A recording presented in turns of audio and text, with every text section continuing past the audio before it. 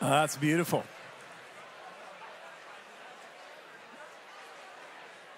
Well, if you're joining us online, we are soaking wet, but glad to be in the presence of the Lord. The Lord is blessing the North State with money in the form of rain, blessing us.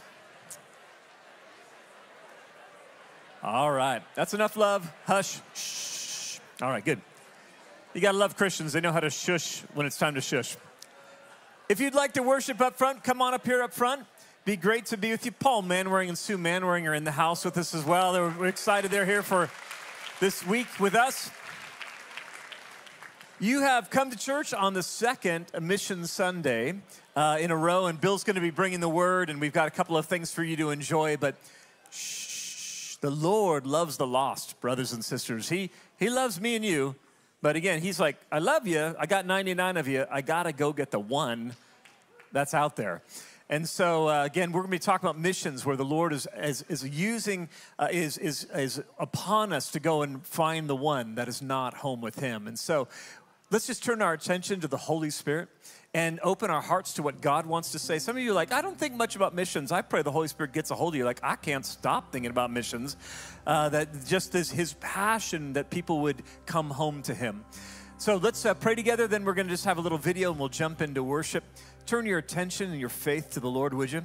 King Jesus, you love the nations and we love you, so we love the nations. King Jesus, you love the nations and we love you, so we love the nations. So we ask, Lord Jesus, that you would use your global church and then you would use us individually to go and to reach those who have yet to come to faith, who have yet to see your goodness. We think about the scripture that says you are gracious, slow to anger, and rich in love. And you are gracious to those who are far off. And we say, use us to help bring them close, to help come into the family of God. Let your anointing just saturate everything we're doing today in people's homes as they are enjoying, or as they're kind of watching online. In this very room, we welcome your presence, Holy Spirit. In the name of Jesus, amen. Let's enjoy this missions video, then we'll jump into worship. Lift up your voice. Let sounds of faith fill the air. Every word a seed of prayer sown into the ground. For the unreached ones and prodigal sons, the lost longing for the one who makes all things new. Lift up your voice. For he rides on your praise and your prayers. He rests on every wave. All of heaven awaits the adoption of every son and daughter. Lift up your voice. Pray that the few become the plenty of harvest hands. This is the call. Pray to the Lord of the harvest to send out laborers.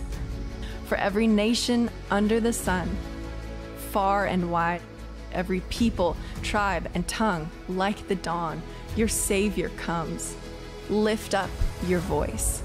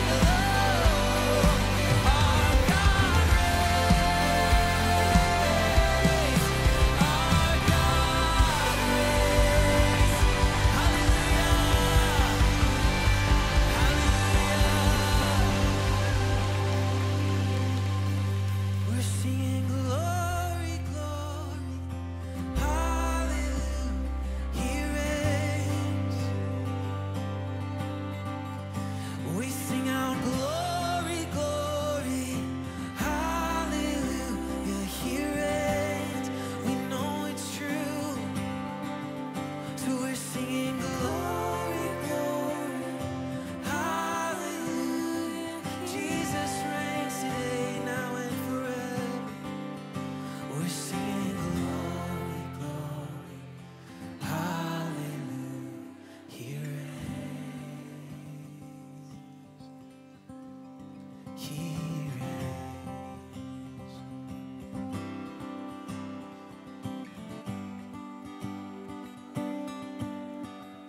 He reigns.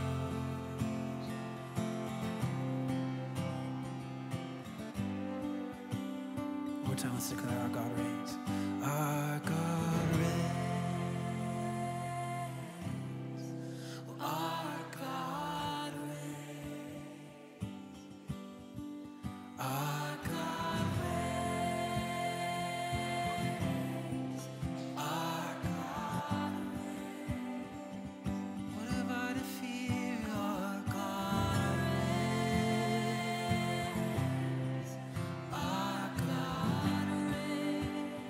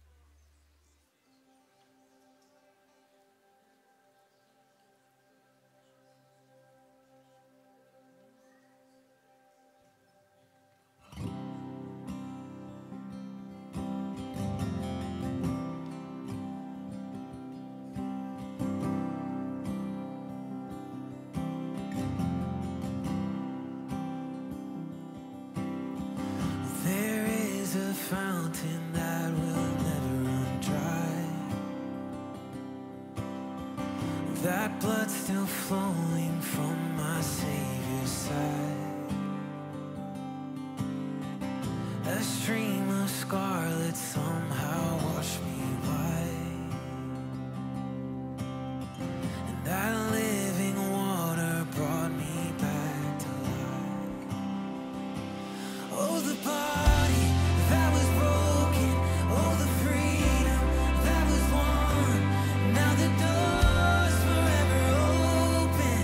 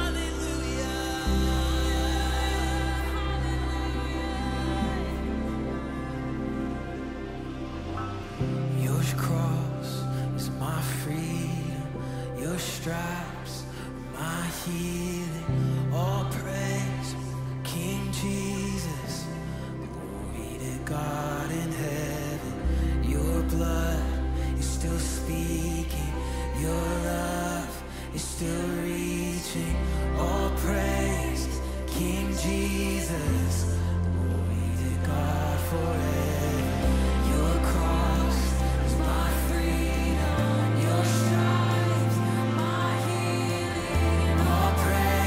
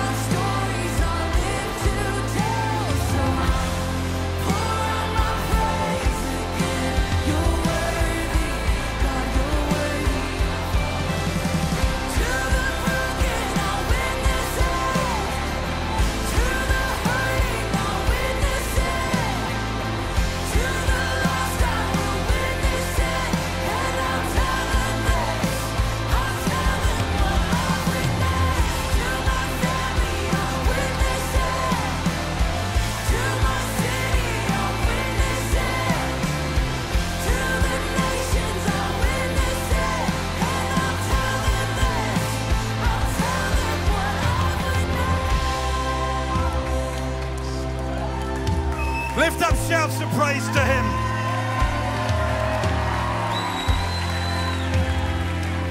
Just think for a moment. Just stop and think, what have you witnessed? What have you witnessed? And we'll go back and just sing that for a moment longer. But put on your heart what you've witnessed. Last Saturday night, I was sitting around a meal table. A young woman said to me, what's your favorite testimony? I told her the testimony of a woman who came forward here whose niece was pregnant with a baby with hydrocephalus. I prayed for her. I said, name the baby. This is 18 years ago. This is the story I told. And I later, 2 years later, met the grandfather of the boy Judah who was born completely well. But this is what happened last Saturday night, sitting at a meal table. The grandfather, who had not contacted me for well over 2 years, texted me out of the blue a photograph of Judah's graduation. I've witnessed it. You've witnessed it. Let's sing it again. We've witnessed it. Let's just go back into this. But put on your heart what you've witnessed and refresh yourself. Remind yourself. I've witnessed it.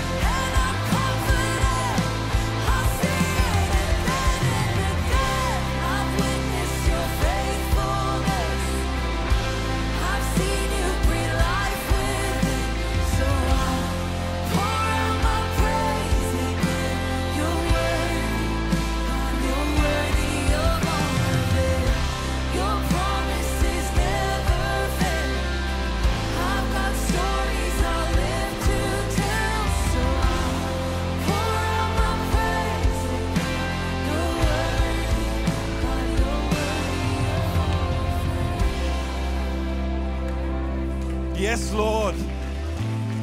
I don't know about you, but if I occasionally have a bad day, the best cure is to tell my story to someone else.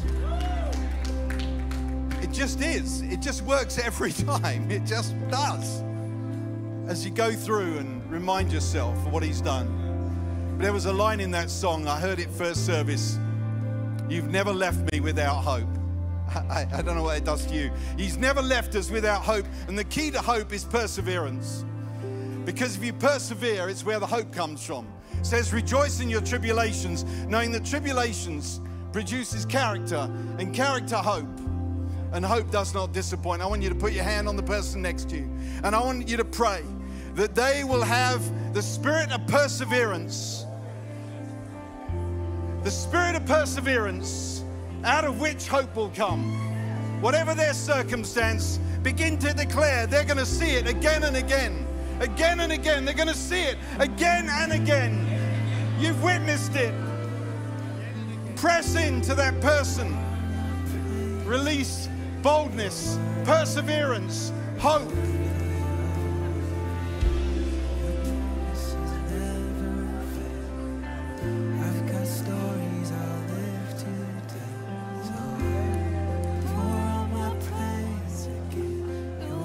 Now lift your hands to heaven and ask for that same hope, that same perseverance, that same boldness to come on you. That God would do it again. That God would do it again. You're good and I've witnessed it. You're strong and I've witnessed it. You're constant, I've witnessed it. And I'm confident I'll see it again and again. You love and I've witnessed it. You heal and I've witnessed it. You save and I've witnessed it. And I'm confident I'll see it again and again. You're good and I've witnessed it. You're strong and I've witnessed it. You're constant, I've witnessed it. And I'm confident I'll see it again and again. You love and I've witnessed it. You heal and I've witnessed it. You save and I've witnessed it. And I'm confident I'll see it again and again. I've witnessed your faithfulness. I've seen you breathe life within. So I'll pour out my praise again. You're worthy, God, you're worthy of all of it. Your promises never fail. I've got stories I'll live to tell. So I'll pour out my praise again. You're worthy of all. Go on, lift up shouts of praise to him. Tell him he's worthy of all of it. I got stories I'll live to tell. Tell that person next to you, you've got stories you'll live to tell. He's worthy of all of it. We bless your name. We bless your name, Jesus. We bless your name. Amen. We'll just hug that person next to you. And try and resist telling them stories, but it's okay. You got a minute.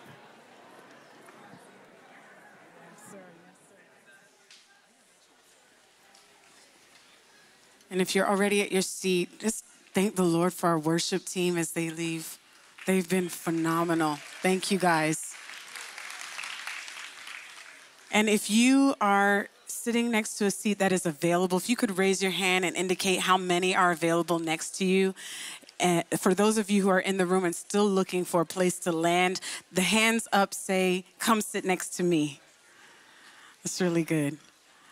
We also have our great room as an overflow space if you are unable to find a seat here in the sanctuary. And if you're online, we welcome you. We're so glad that you joined us. You are a part of our house and our family, and we consider you an extension of this campus, so we're so glad that you're here this morning. You guys are doing great. There are 3 seats up front if anybody wants to come up front, several throughout the room. The next group I'd love to acknowledge is those who are here in our service for the very first time. If you're here for the first time, would you stand up? Stand up and let us welcome you. Oh, wow. Look at that. Welcome. We're so glad that you're here. You are a gift to us. If you're seated next to them, would you put your hand on our guests and just I want you to help me prophesy over them. Real quick, you're going to repeat after me, okay? Say to the first-time guest, you're in for a treat. There's healing available with him. There's the prophetic available with him. And he brought you here to prophesy over you. You are in for a treat. You are very welcome to be. Thank you for coming. And our ushers have some cards for you. At the end of the service in our south lobby, where I'm pointing, you can go and receive more ministry from our team. We would really love to have you. And I have the awesome privilege of announcing a great night tonight. We have our monthly encounter night at 6 p.m. tonight. And I've had the privilege of leading a group of students in a choir. And so for the first time, I'll get to bring them to a Sunday night service, and we are going to have a good old gospel time in service tonight. I know that's right. I am celebrating. We were on the stage last night. I mean, the Holy Spirit crashed in. We were throwing shoes. So just come ready for a good time and a good party. And yeah, Bill said, throwing shoes. Yes, sir. Yes, sir. And it was the Holy Ghost. And then also, we love the fact that God came as Jesus to start relationship with us. And so we're creating a space for those who are new in their relationship or those who want to shore it up. You want to go deeper with the Lord in what we're calling Fresh Start. It's a discipleship class every Sunday, started last Sunday in Mod 4. Come at 9 o'clock for coffee and connection because it's about relationship. And then at 9:30, we start the teaching. So we invite you, if that's you, please join us. Online, there's a link for you as well to be a part of our discipleship training. So you'll find that as the moderator types it in the chat. We love you guys and welcome to service. Here's church news.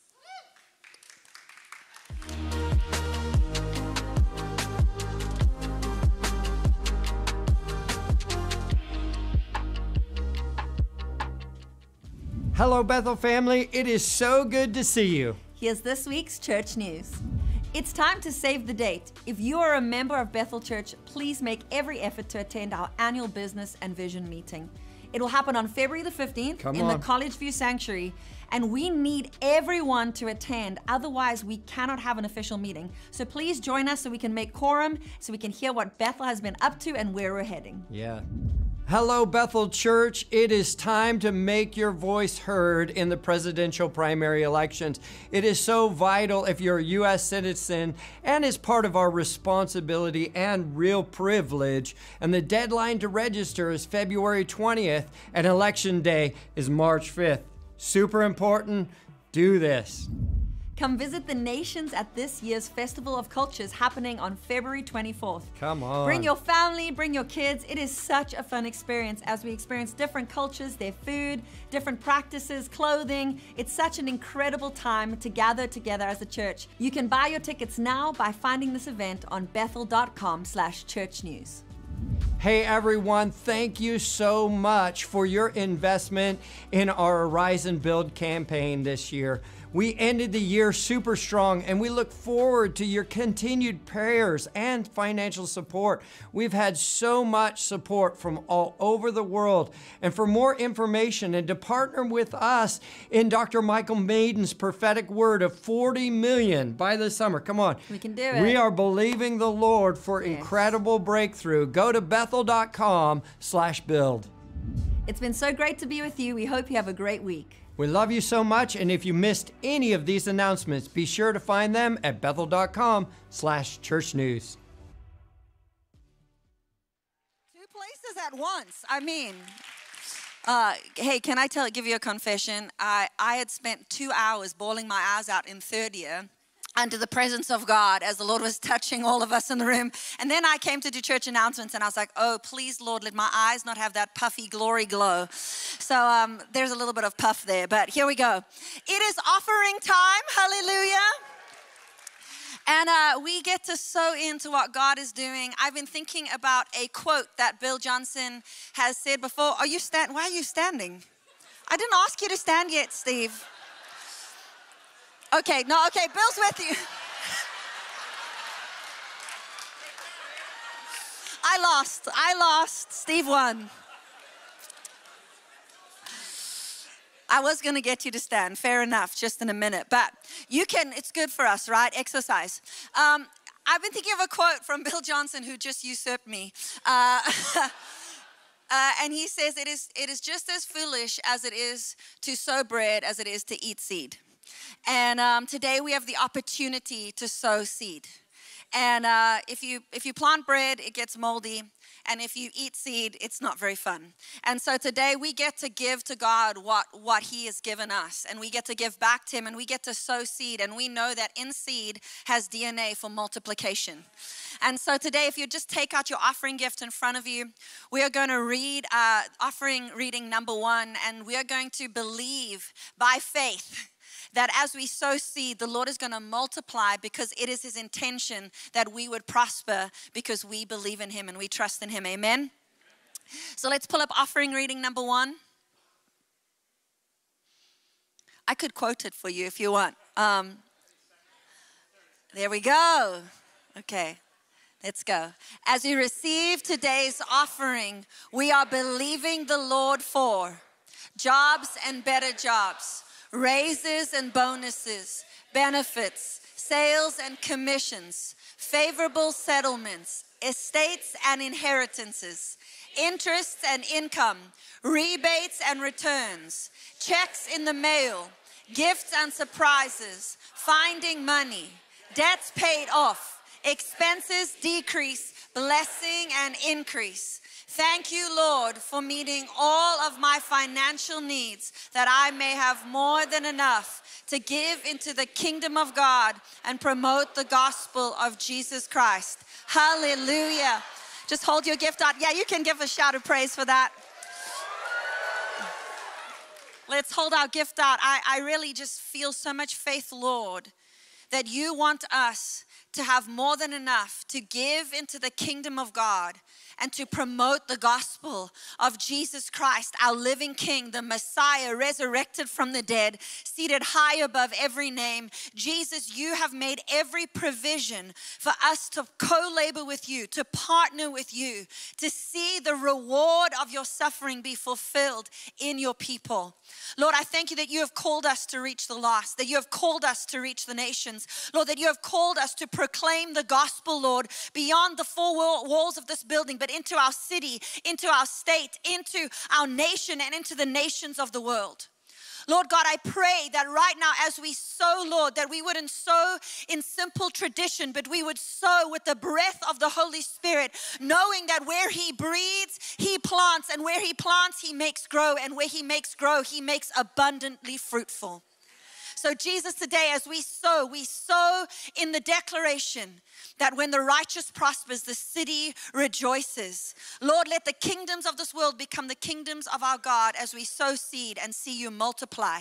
In the name of Jesus, amen. Amen. Well, you may be seated. Oh, actually, just joking. Yes, thank you, Dan. You will be seated in a second. This is our regular offering. We actually have the exciting opportunity to sow into missions in just a little bit. And so as you take your seat and the bags are passed, we're going to watch a missions video.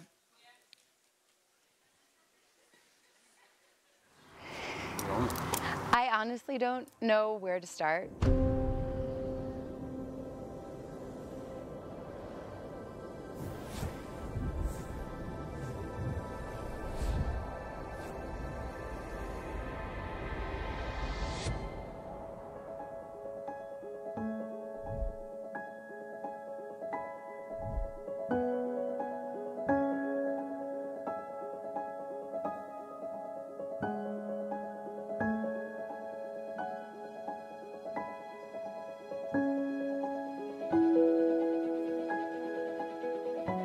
Bueno, caminando por acá lo vi, sentí como algo, sintieron una paz, pues me sentí tranquilo. Y bueno, él oró por mí por las dolencias de mis piernas y me gusta practicar las artes marciales mixtas y no podía ni siquiera alzar los pies y hoy.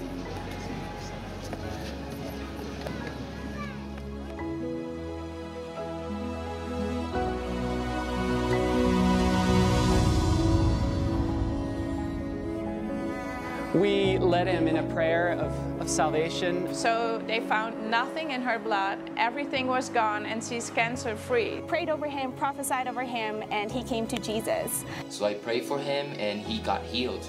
And the next morning she woke up and all the pain was gone. She said she physically felt the anxiety, depression just left her body.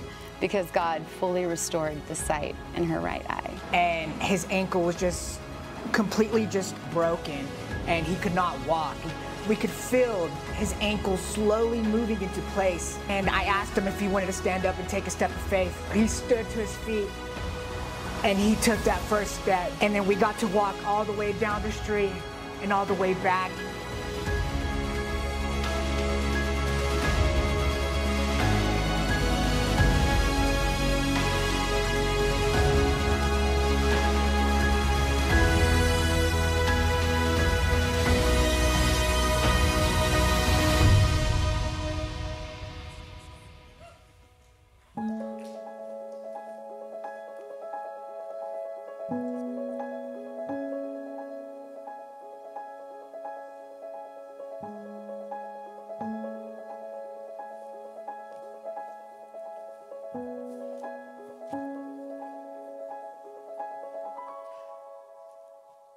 Isn't that a stunning video? Love that video. So that actually was a BSSM spring missions trip that included church members. Some of our local church members led that trip. It happened last year. It was beautiful. A beautiful picture of our whole body working together, going and serving at the same time. Welcome to Annual Mission Sunday, Part 2. I want to make sure that y'all got one of these cards when you walked in this morning. If you didn't, our ushers are happy to give you one now if you want to raise your hand and would like one of these cards. I also really want our online family to know that you can actually go online and you can download this card, and actually most of the resources we've done you can download because we want you to have it in your hands as well. And so we're excited about what the Lord is doing. It's been a fun week this week. I want you to see on the back of this card is a list of all of our missionaries. We would love for you to pray through all of our missionaries throughout the year. And also at the bottom, there's a spot where you can just go before the Lord and see what you feel He is asking you to be involved in throughout the upcoming year. The other prayer focus for today is the 12 lost tribes. So you see the flags around the room here. And if you missed last week, I would really encourage you to go back and take a listen to the vision that we really felt God gave Bethel Missions just for our whole church body, that we would all partner together in prayer this year and go after praying for 12 specific unreached people groups. And so, y'all, I have another testimony to share with you. And this is going to blow your mind. So last Sunday night in the children's service, in the 3 to 5-year-old class, the teachers were talking about unreached people groups. And they were telling the children how there are some people in the world who have not yet heard the name of Jesus. And the kids were just like praying for these people, and they were drawing pictures for these people. And one of the children drew a picture of a shepherd. And she said, the shepherd is really sad because he is still waiting for someone to come and tell him about Jesus. And then on the same picture, this child very clearly wrote out numbers horizontally and then vertically. And later the teacher was studying this work of art, and it just occurred to her that those numbers looked very much like coordinates, geographic coordinates. So the teacher went and researched and put in those numbers for coordinates, and would you believe that it actually landed right on the spot, a tiny spot in northern Nigeria where the Hausa tribe lives. That's one of our 12 tribes. The Hausa people, they are a shepherding people. And so when you zoom in, you actually just see rural areas with marked off like fields where they keep their animals. Y'all, so this 3-year-old, 3 to 5, she actually saw the shepherds, and they were crying out and asking for people to come and tell them about Jesus. Come on. God is on the move. If you were here last week, Cindi shared the story of a resurrection. Yes. Same tribe. Yes. That's the flag of Nigeria right there.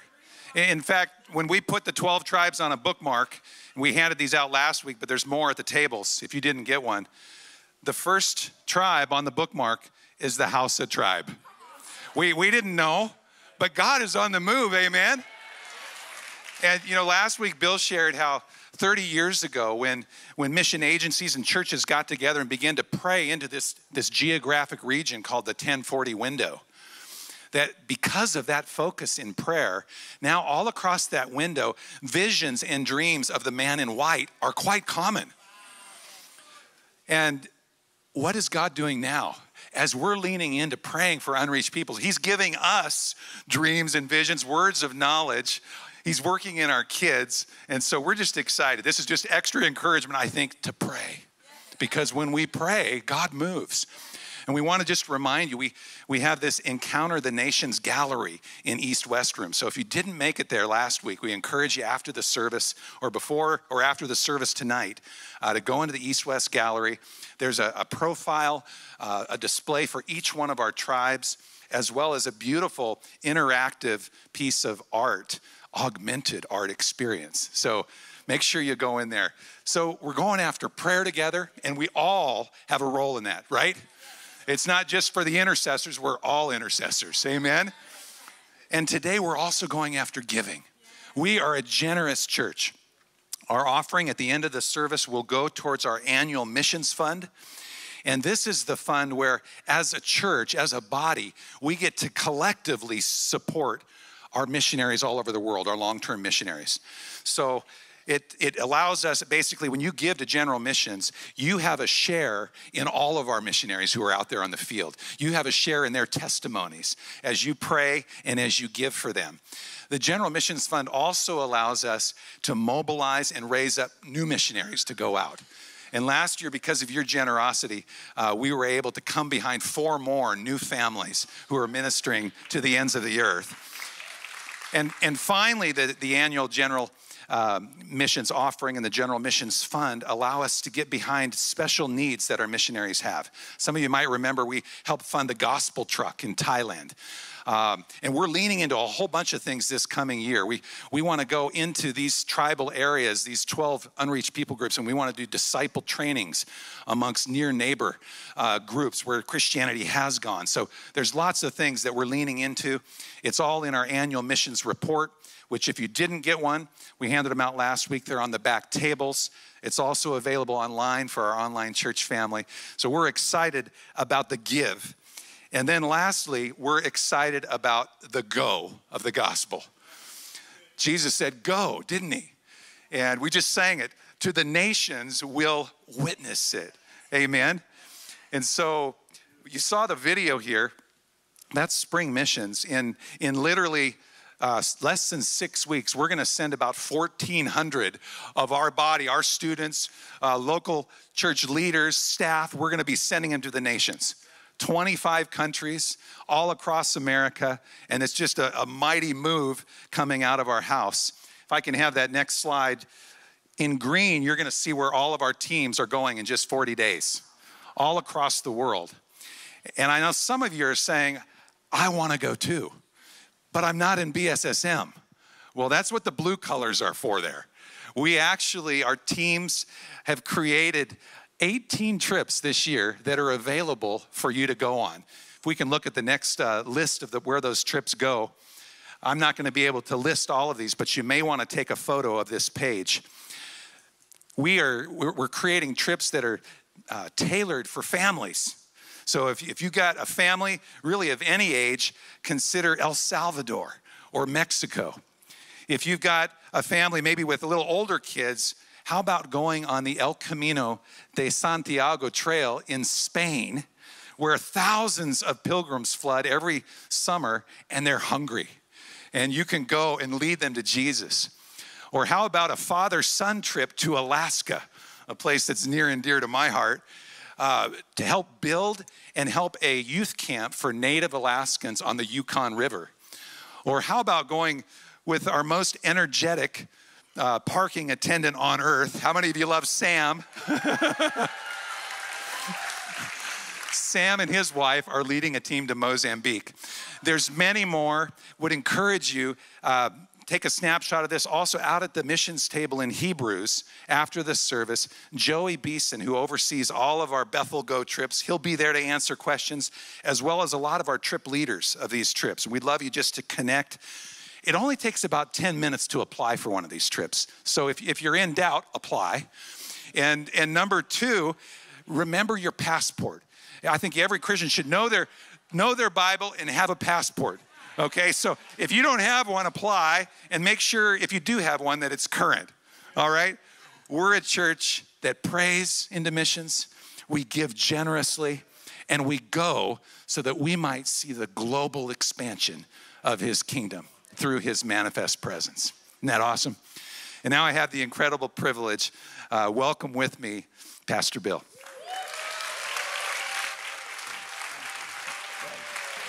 Thank you. Thank you, sir. Yeah. Thanks. Wow. Coordinates. That's another level of prophetic right there. Jeez, that's awesome.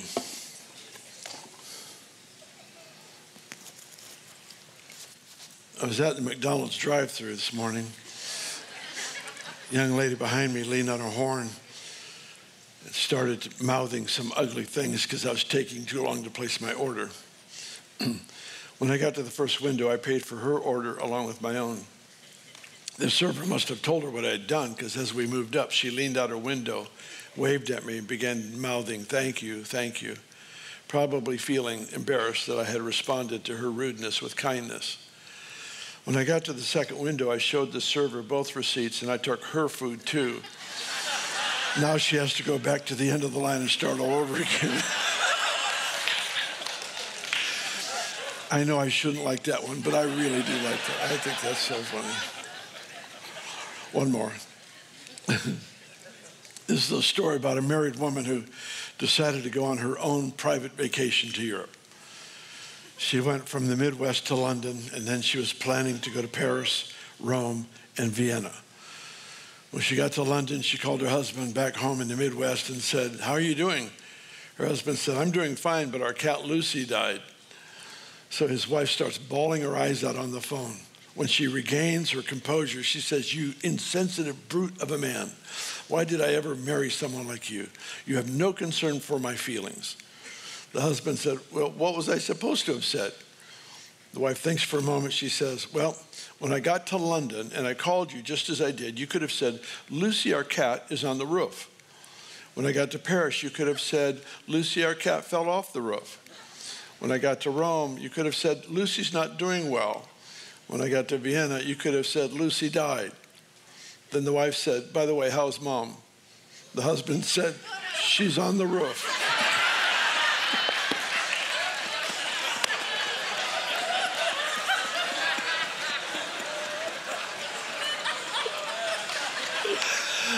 Oh.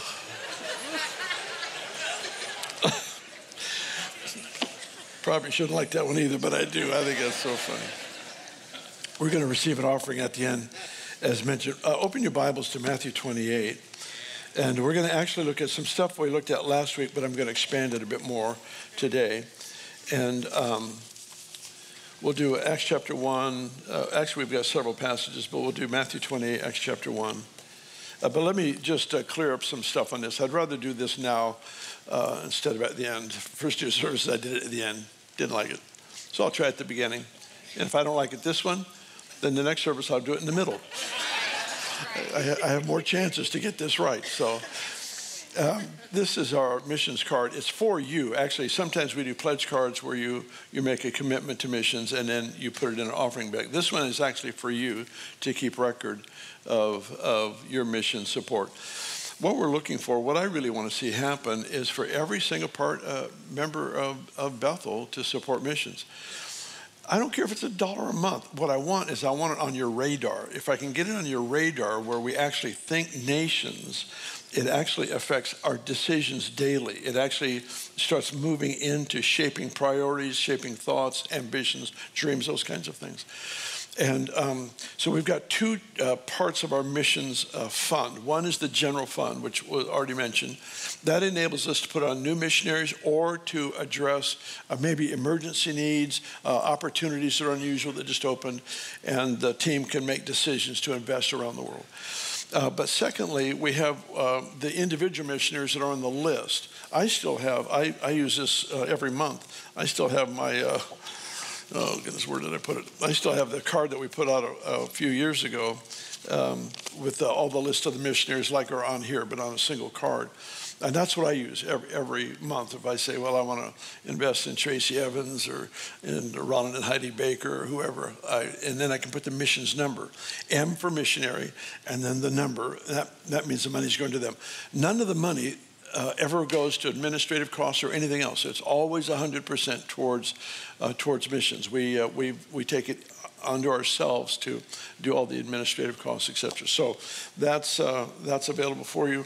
There's on here you can pray for a missionary and unreached people group. Put it on there. Keep it in your house so you just see it and just remember. Put a pledge amount that you'd be willing to give every month, and then on the bottom it says consider going. And I do encourage you to do that. When we were in Weaverville, it's a city of 3,500 people. The county is 18,000. The real political upheaval came. I discovered early on where the nerve lied in that city. It was when somebody suggested we have a traffic light. Oh my. You thought we were being invaded by the communists.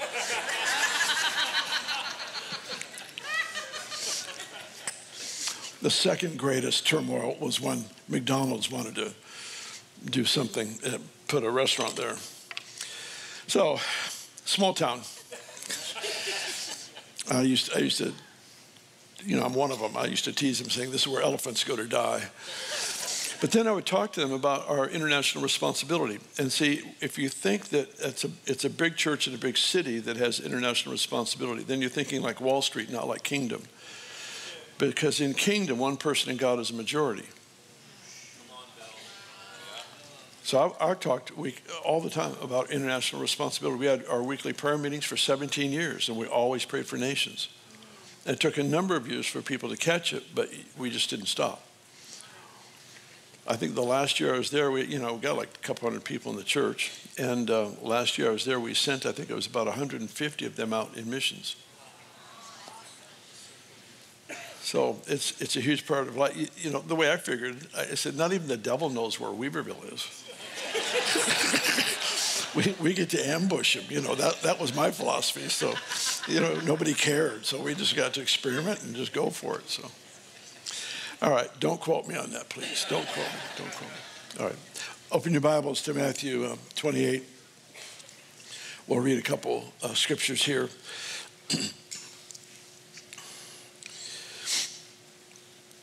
Verse 17, when they saw him, now this is when he resurrected, when they saw him, they worshiped him, but some doubted. It's an average church service right there.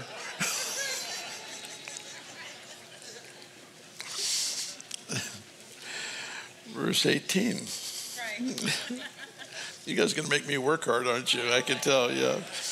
Jesus came and he spoke to them, saying, all authority has been given to me in heaven and on earth.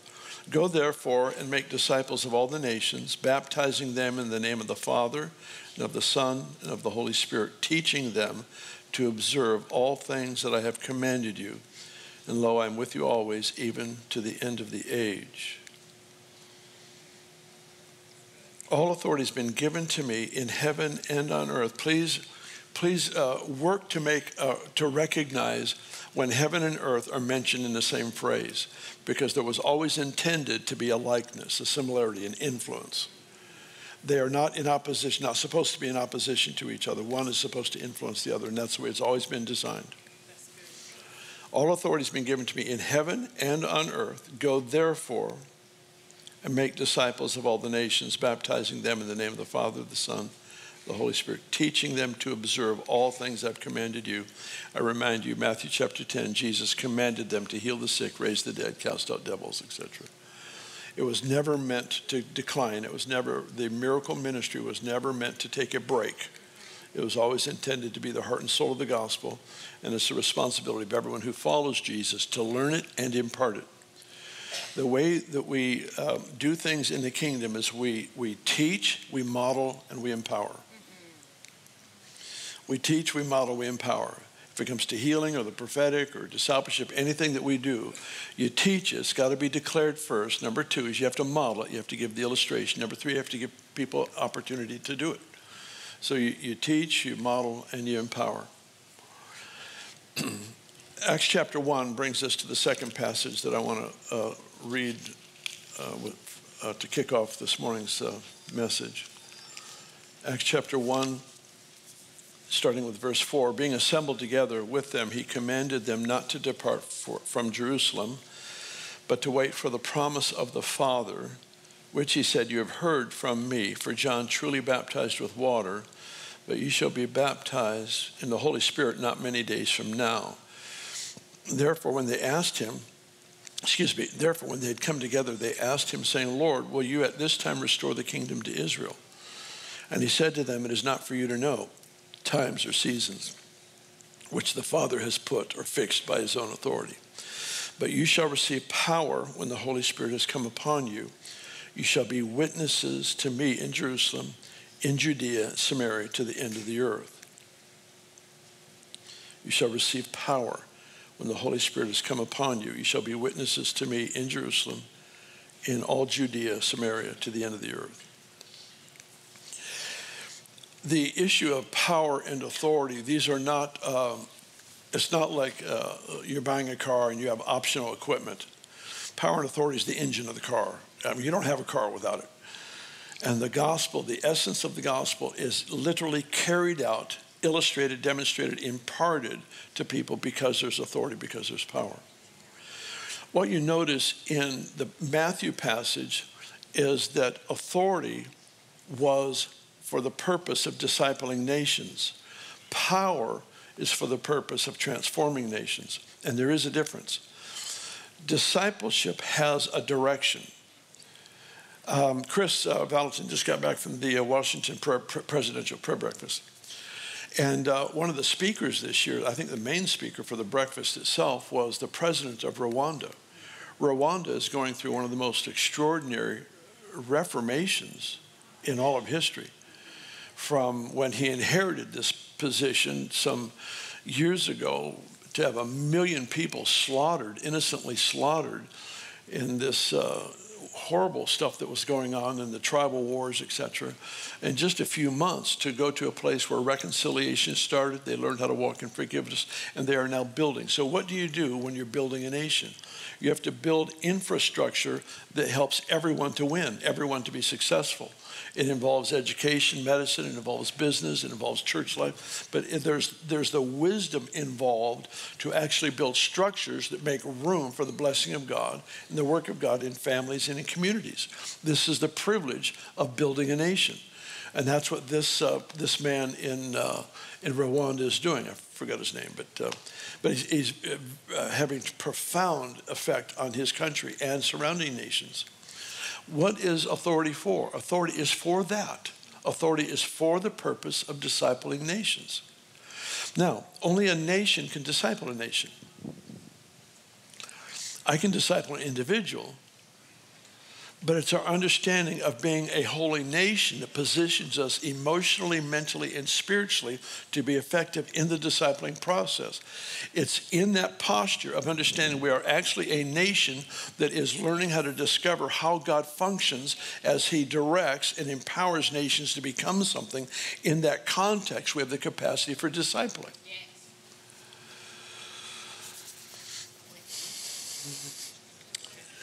First Peter 2:9 says, you are a royal priesthood, a holy nation, a people for God's own possession.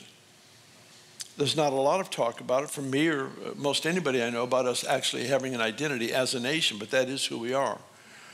And learning to think of ourselves as a people that are here as a nation of servants to bring out the best in all the surrounding nations. It's not a competitive thing. It's not you come serve us. It's the opposite. It's that we are empowered with insight, with grace, with Spirit of God to come and empower and to train and to teach and to release nations into their capacity, into their potential.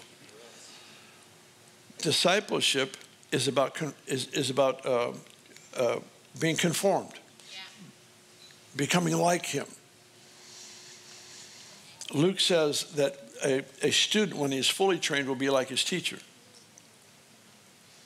So the whole purpose of discipling is to raise up individuals, and then in this context, nations that are like Jesus. Yeah.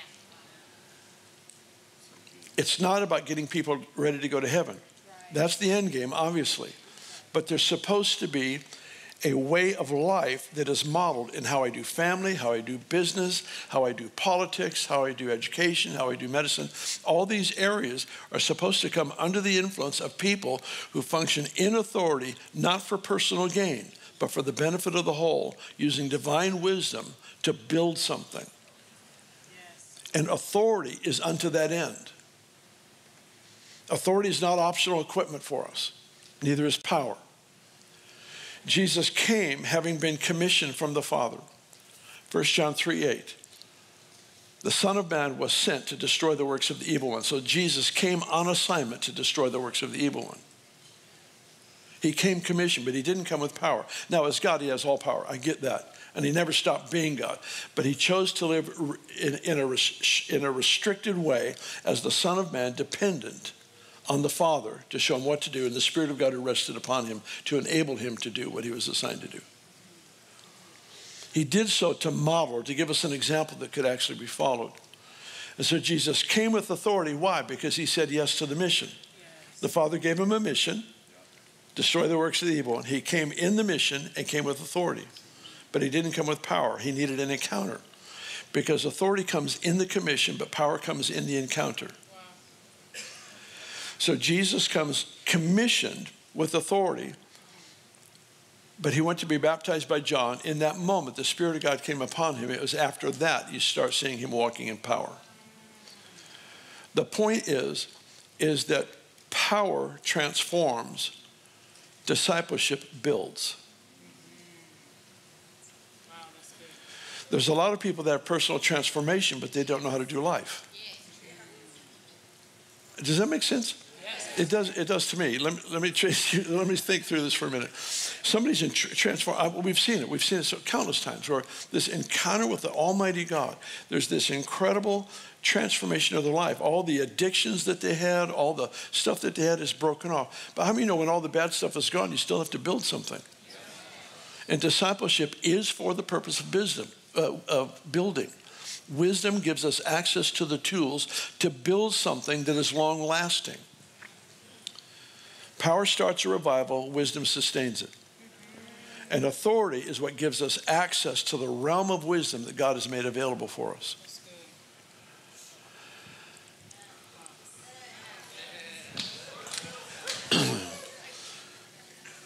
In discipleship, all authority has been given to me. Disciple nations. In authority, we do. But in power, we become. He said, and you will be my witnesses.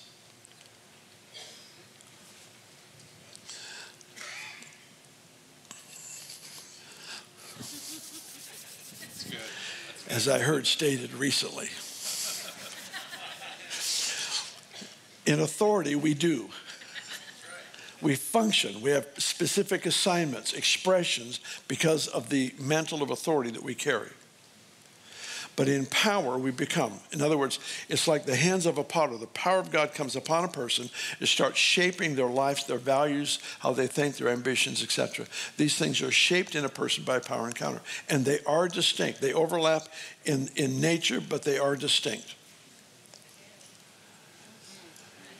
I feel like, I missed this the first two services. I thought about it earlier today. I just feel like the Lord is like he's giving us an invitation for a baptism of fire. A fresh baptism, individually, family, and corporate. that there's something that's in the air. It's been happening for a while, but there's something in the air about to equip and train and empower, release people into different levels of expressions of the gospel. I have friends who they've been beaten, they've been in prison, they've been shot at, they've had so many horrible things happen to them in the preaching of the gospel. And every one of them that I know of will say they couldn't have endured without that specific encounter they had with the Lord. There was an overwhelming power encounter. They point back to that and they say they never would have been able to make it. See, power is not just for the miracles. I believe in that, as you know. The destroying of cancer or the addictions or whatever it might be. We believe that and we pursue that. But one of the primary functions of power in the book of Acts is the ability to endure. It was this baptism of fire that made it to where they have no other option. They don't look at life as having multiple options. They look at life as, I've only got one option, is to do whatever he says. And it's the baptism of fire that reduces the options.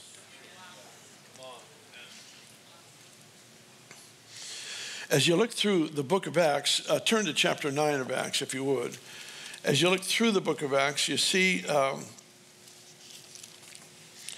you see this cycle in the first 8 chapters. When you get to chapter 10, you're somewhere around 10 years after the day of Pentecost. So we're not looking at 2 weeks after Pentecost. And when you look at this cycle, what you have is you have an outpouring of the Spirit, and then you have added increase of souls, people added to the church, and then persecution. Then you have outpouring of the Spirit, people added to the kingdom, and then persecution. Outpouring of the Spirit, people added, then persecution. But something happened when Stephen was being killed. He was a man described full of the Holy Spirit and full of wisdom.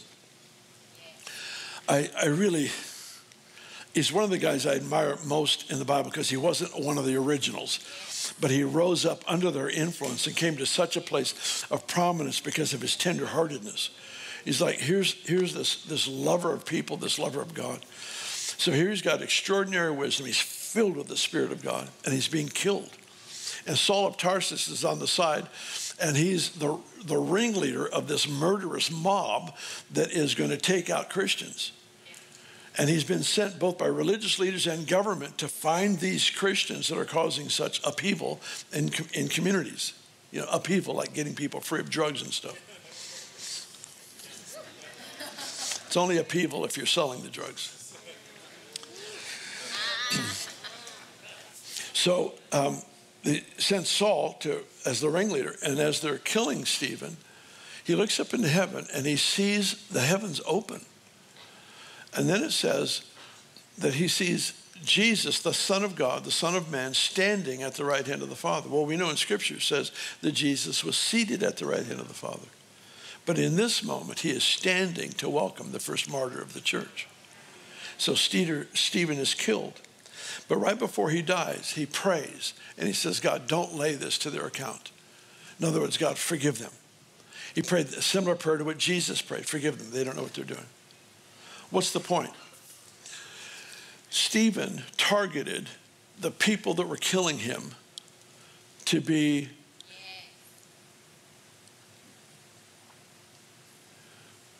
places where God would visit in the future. Individual that God would bring transformation to. Fast forward, next chapter, 2 chapters later, this Saul, who is looking for more Christians to kill, has an encounter with Jesus on the road. God, in his kindness, knocks him off his donkey. He's the Holy Spirit, the gentleman, you've heard of him. Knocks him off his donkey. And he has this encounter with God. He's blind for several days, and it's a bizarre story, but he was born again. Saul, the biggest enemy of the church. So here's this enemy who was prayed for by a man who was dying. He was literally being killed in the moment.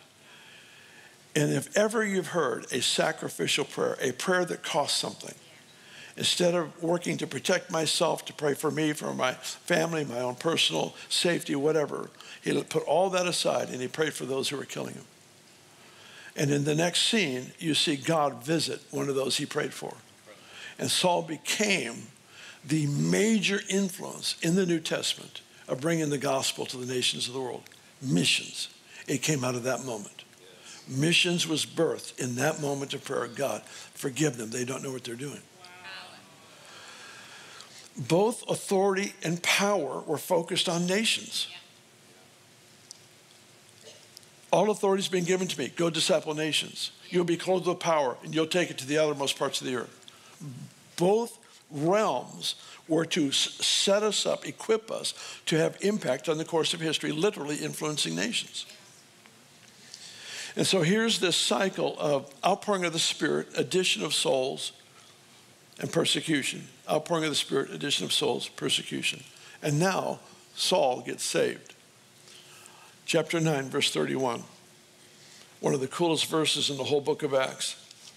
Verse 31 says, the churches throughout all Judea, Galilee, Samaria, the places Jesus had prophesied about in Acts 1, verse 8. Judea, Galilee, Samaria had peace and were edified, and walking in the fear of the Lord and in the comfort of the Holy Spirit, they were multiplied. Up until now, we have addition. But because power enabled endurance,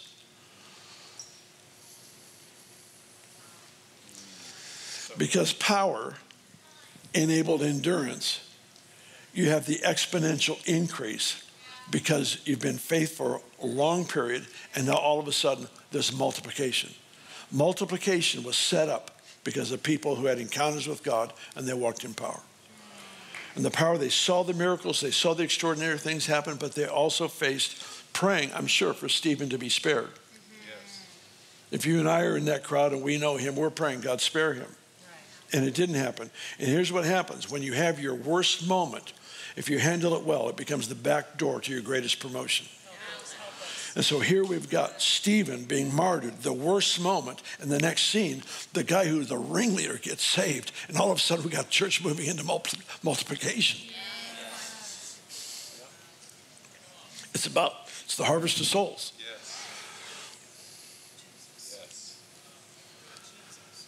One of the most important things to learn in this role of being a follower of Jesus is that when I value what he values, he starts valuing what I value.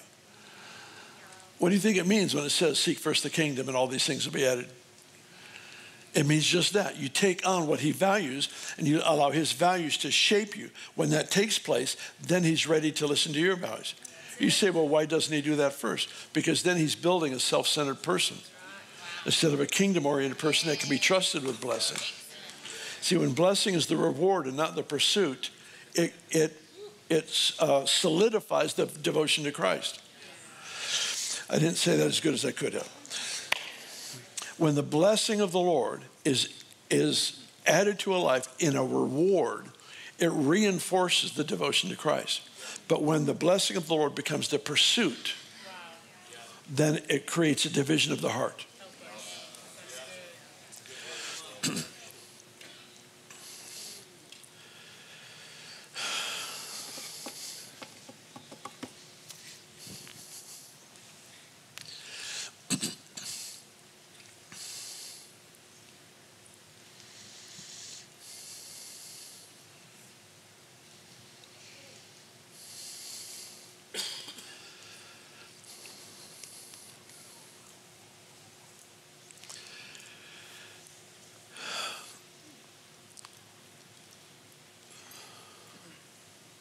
One of the things that has excited me the most in the last, I would say 10 years, has been the discovery, this may seem a little silly to you, but has been the discovery of the word proverb and what it means.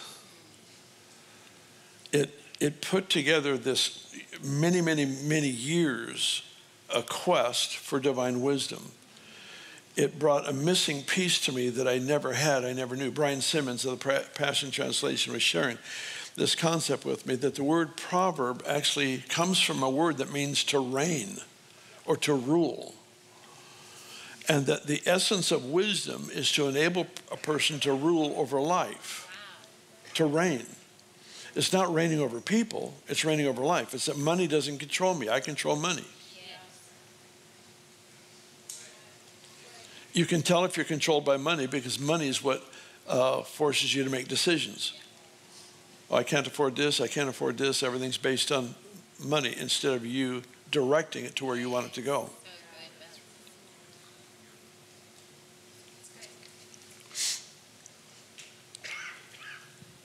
So wisdom then was always designed to equip us to reign in life. So I'm fascinated by this invitation of the Lord to disciple nations. He didn't say your neighbor, which would have been good enough. He said nations, because that's how he thinks. That's how he thinks. That we make decisions today that affects the course of history for nations.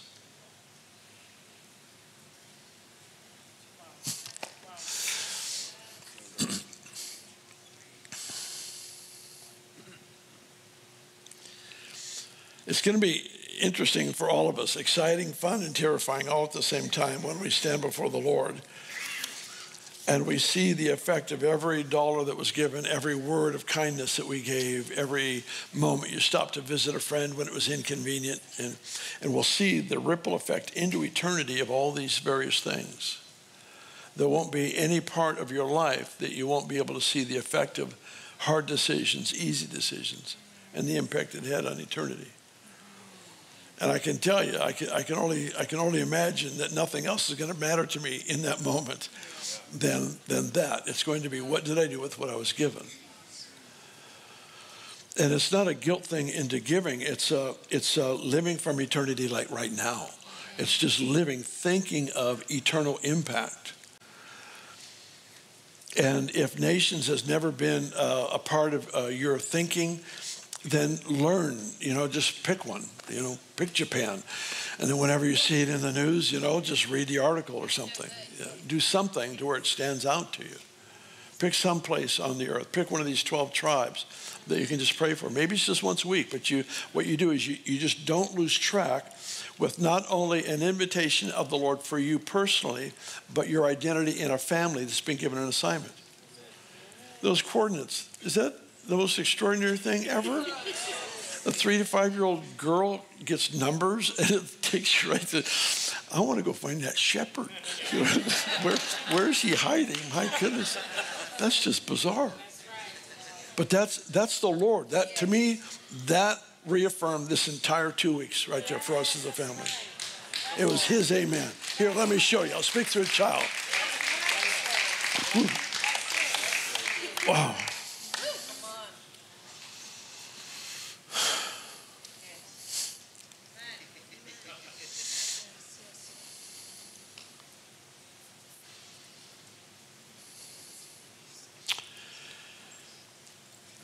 Thank you, Lord.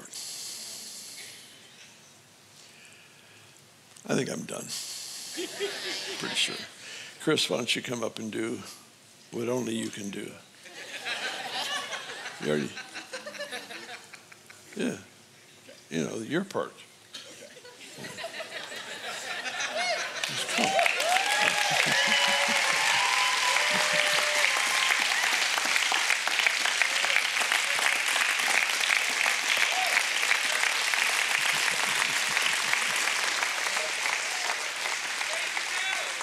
Well, good morning. You guys are looking good. Thank you. Good job. I said this in first. Am I on? On? That on? That on? There we go. There we go. Hi. I said this in first service, but I've been with Bill 46 years. Still my favorite preacher. First service, I took like 5 pages of notes. I was like, amazing wisdom. I don't know where he gets it. Maybe God. I don't know.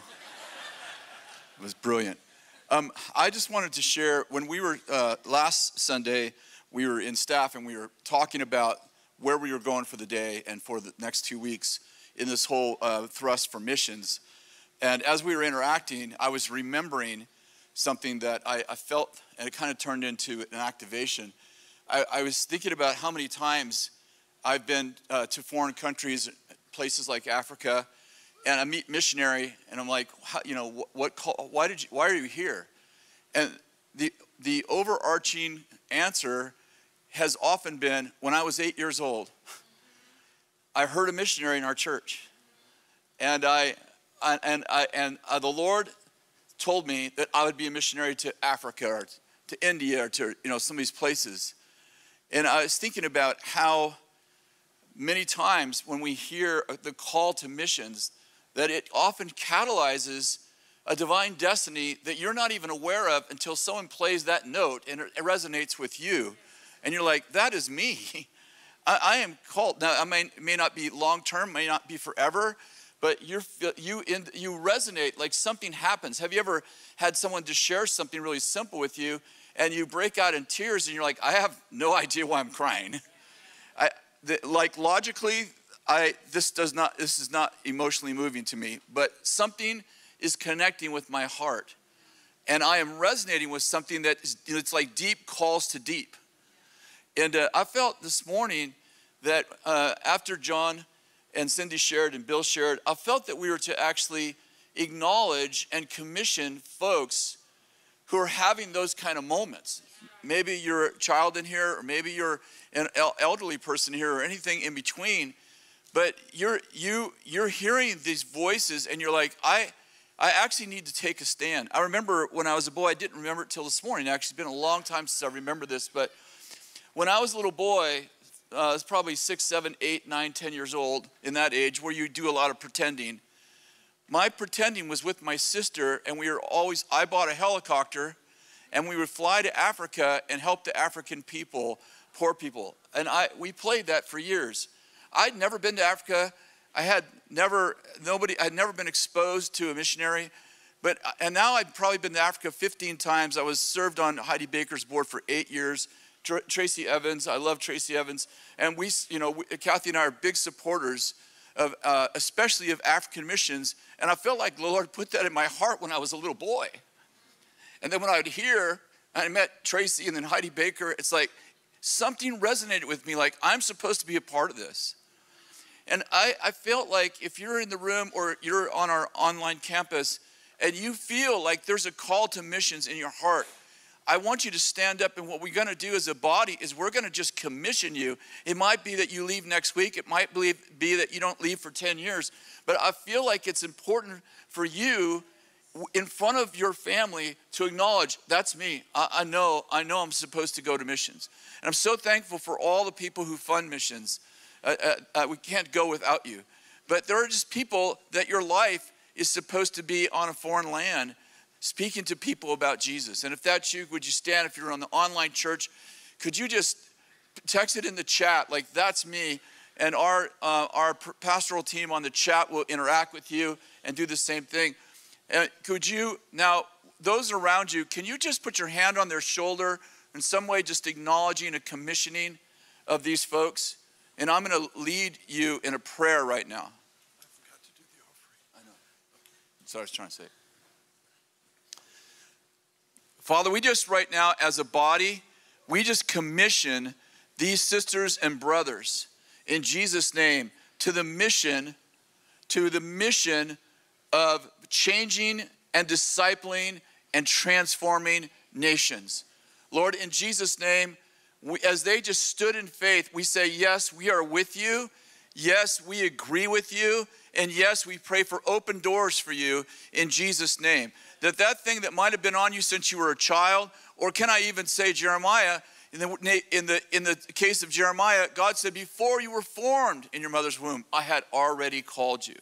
And so we bless you in Jesus' name. Amen. Amen. You could sit down for just a moment. Yes. Thank you, Chris. I tell you, this is a holy moment. I don't know if you saw how many people just stood, but God is marking people. God's setting people apart to go to nations. And what a powerful, powerful word from Pastor Bill today.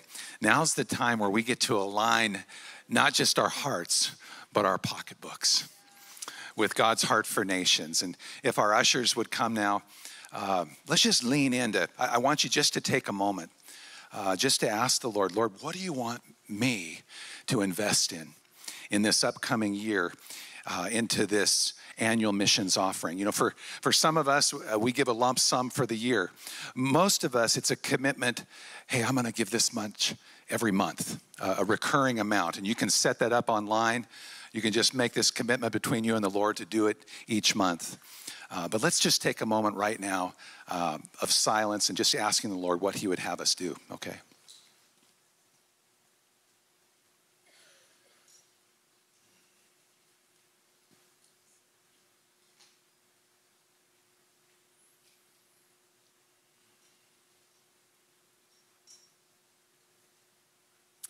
Thank you, Jesus. Thank you for this incredible privilege that we have as your people to sow our seed into nations. Lord, to sow our prayers into nations, to sow our lives, to be your witnesses. Lord, we've seen so much of what you've done in our midst, in our own lives, Lord. And you're calling us to our city, to our region, Lord, and to the uttermost parts of the earth. And so, Lord, we just say you can have it all. Lord, as we now pass the bags and we lay down our offerings to you, Lord, for missions, we just pray that you would multiply these gifts, God, that you would take our 2 loaves and 5 fishes, God, and you would multiply it for nations, Lord, that nations would come to the brightness of your rising because of the way that you're leading us to give today. So we bless this offering in the powerful, peerless name of you, Jesus, because it's your name that's above every name. We pray this in your name. Amen. All right, if you just stay where you are as our ushers pass the offering, and then Libby's going to come and close our time. Thanks, John. Will you join me in just thanking John and Cindi and the team for their leadership over these last 2 weeks? Inviting us into the story of Jesus on the earth, in the nations. Bill and Chris, we're so grateful, Dan, your heart for not just our nation of the United States of America being transformed, but we will not rest until we see the whole earth look like Jesus. We're going to just take a moment as we're still passing the buckets around and partnering with the nations in our finances. And as we do that, I'm going to ask if you are on our ministry team, if you would make your way to the front right now while we are just wrapping up this offering time. If you're on our ministry team or you are one of our ministry school students and you have gone through the process to be on the ministry team, why don't you step forward right now? And as we do that, I'm going to invite our pastoral team to just come into the aisles. I have this sense in my spirit that God is going to continue to do some big work with us as a church family. As Bill was sharing, there's some of us who God is prompting us to release forgiveness over key people, over whether it's political leaders you've never met or it's someone within your own family, and God is speaking to you and prompting to do business with the Lord and release forgiveness and release transformation. Many of us are standing as Chris gave a call to the nations, and you're sensing the Father catalyze and recall you to go to the nations as missionaries. We want to partner with you. We want to pray for you. As you're watching online right now, Steve and Ruth Moore and John Taylor are going to take you into a moment of ministry and prayer. Would you just stand with me as we do that? Jesus, we thank you for what you're doing on the earth, and we thank you that it starts with us. So whatever you're doing, whatever you ask of us as a church family, we stand right now and we say, yes, Jesus. Yeah. Amen. Amen. If you are wanting ministry, you can make your way to the front right now. Our ministry team is going to be raising their hands if they are available. And I know we'll have Rich Smith on the aisles and Marlene Aronson. You can come here, and then we are going to be able to help direct you to some of our ministry team to receive from the Lord. If you are new, again, in the South Lobby, we have our info desk, and we have some of our pastoral team and volunteers who would love to give you practical steps on how to get plugged into the local church. So if you are looking for practical information, South Lobby info desk is going to be the perfect place for you.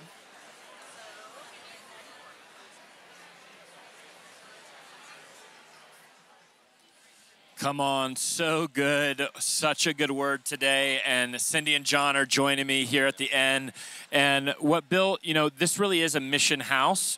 And we just love sowing in the nations. And I know many of you are joining us from around the nations.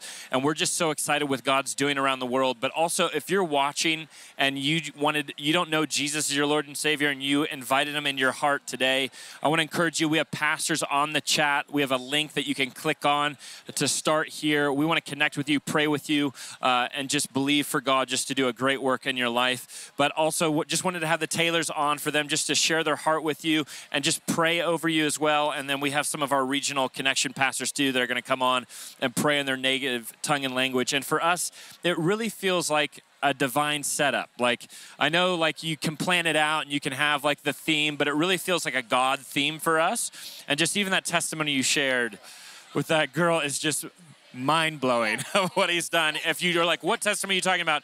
Go back earlier at the beginning of service with John and Cindi and listen to the testimony. It's amazing. But could you guys just thank you so much for jumping on for our online community, but just share your heart and pray for them. Yeah, absolutely. Yeah, all right. What a privilege to be here. I tell you, to have 2 Sundays in a row as Mission Sundays, I've actually felt, like tangibly felt this connection with our online audience. We say online church family, like that is true. It really is true. And when I have stood up there the last couple weeks and I see all the flags from around the world that are in the sanctuary, I just get super excited because I know this house represents so many nations. And I'm also excited because all the resources, I'm not sure about the bookmark, but I think almost all of the resources There's info on all of the tribes on the website. But I want y'all to have it in your hands. That's what I mean. It's all available online. Including the coloring book for your kids. And print. And yeah, kids and adults. The coloring book is awesome. So we really just want to invite you into this place where we can press in as a house for these unreached people groups. Yeah. Yeah, and I think, as we think about you, and you're literally scattered all over the earth, what we could do as a local church is huge, as we just heard from Bill. But multiply that out wherever you are, the city that you're in, the nation that you're in. And if we really take this mantle of discipling nations, there's just no limit. We can fulfill the Great Commission, I believe, in our lifetimes. Yeah. And so we're so grateful that you're a part of this house, that you're a part of our online church family, and this is for you as well. We just want to invite you in to what God is stirring up here, invite you into intercession over these 12 tribes, and really these tribes are representative of the 7,000 unreached people groups that are still out there. So God's going to highlight a tribe. He's going to highlight a nation to you, as Bill mentioned today. And we just love to pray over you, to really extend our blessing over you as a part of our church family by extension. Yes. So Jesus, we just thank you for everyone that's tuning in right now, wherever they might be, whatever their nation is, God, that you would use them mightily, Lord, that this marking that's occurred this morning, Lord, that right now you would be marking people that are tuning in. Giving them a nation, giving them a people group, giving them a role, a specific role to play, raising up intercessors, raising up worshipers, Lord, raising up givers, raising up goers into the harvest. Thank you, Lord. Thank you for what you're doing. Thank you for what you're doing, Father. Amen, amen. Yeah. Come on. Thank Thanks, you guys so much. And they can go to bethel.com/missions if they want to find out more information. If you're wanting to know those links about the tribes, go on there. I saw some of you asking about the coloring book for their kids because some of their kids feel called to missions. Just go on there. You'll find all that stuff there. You can download it there. It'll be amazing. We've even got, we have this encounter room where you can encounter these 12 nations. And obviously you can't go physically into there, but you can. We've put the actual encounter art piece online. So you can find it there under a section about the 12 tribes. So join in with us and help us see these people come into the kingdom. And also you can share with us as God gives you words. As God gives you prophetic dreams and visions. We'd love to hear those as well. We're in this together. Come on.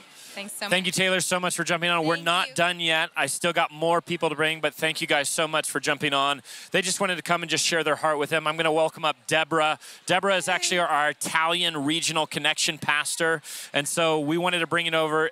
You know, part of the theme with missions is we wanted to show you kind of our international team that wants to see the kingdom come in every tribe and tongue. And so I invited Deborah to come up, and we'll have another one, our Spanish regional connection pastor as well. But they wanted to just to share their heart for their Italian and Spanish speaking people, and then also release a prayer in their native tongue over you as God is doing a great work in the mission field across the world. Yeah, amen. I'm really honored to be here, and I have no words to the honor that I feel in my heart to be here.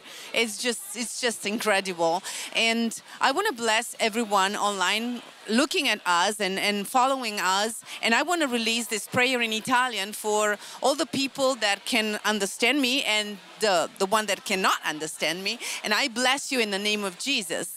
Grazie Gesù, perché questo è un onore per essere qui in questa chiesa, in questo momento. E io ti ringrazio, Signore, per tutte le persone che stanno seguendo. Ti ringrazio, Signore, perché l'Italia sarà benedetta da questa chiesa, da queste traduzioni che sto facendo. L'Italia potrà gustare la tua parola in queste lingue, Signore. Grazie perché mi hai scelta come persona per portare la tua parola anche in Italia. Io benedico tutte le persone online che ci stanno seguendo e tutti gli italiani che stanno guardando questa presentazione online adesso. Vi benedico nel nome di Gesù e dichiaro che la gloria di Gesù sarà su tutta l'Italia nel nome tuo. Amen. Amen. Come on, Deborah. Thank you so much. And then I have the wonderful Elizabeth Bull coming up. She's our regional connection pastor for Spanish-speaking nations.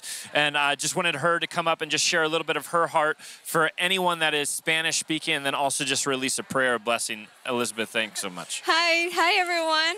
And short message, we are believing that the greatest revival is coming from all the Spanish-speaking nations. Come on. We believe that we are carrying kingdom like never before, and we want to see heaven just invade every nation that speaks Spanish. So if you are living in one of them or you have a heart for them, just receive that word from Bill and from the Bible. We have received all authority in heaven and in earth. Come on. And there is time for power. I just want to share that. It's time for power and transformation for our nations to see God as He really is.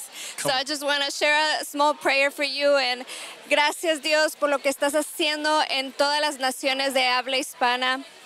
Gracias porque estás trayendo poder, libertad, discipulado, gloria y todo, Señor, todo aquello que tú has prometido en este tiempo, Señor, lo desatamos del cielo a la tierra y declaramos que veremos cosas que no hemos visto antes, Señor. Gracias porque cada persona trae transformación a su familia, a su ciudad, a su nación y al mundo entero, Señor. Gracias por todos. Amén. Come on, amen. Elizabeth, thank you so much. And I just want to pray over you. Father, we just thank you for what you're doing in the nations. And Father, I thank you for what you're doing in our online community, even right now. And Father, we thank you for a stirring and a momentum in Jesus' name. And obviously, we know you're all around the world. But if you do want to consider sowing into what God's doing here on the missionary, you can go to that link that was on the thread earlier before, or you can even go on bethel.com/missions if you want to partner and give into the general fund, or if you feel like called to support a missionary, do it. But above all else, please support local missionaries from your local community. It's such an important thing to do that we are all sowing into what God's doing across the nations. And so we love you and bless you. And just to let you know, we have amazing things coming out in 2024 for more languages. We're actually developing a website right now that has multiple different languages, translations, so that way you can be resourced in your native language. So we love you guys and bless you so much, and we will see you tonight.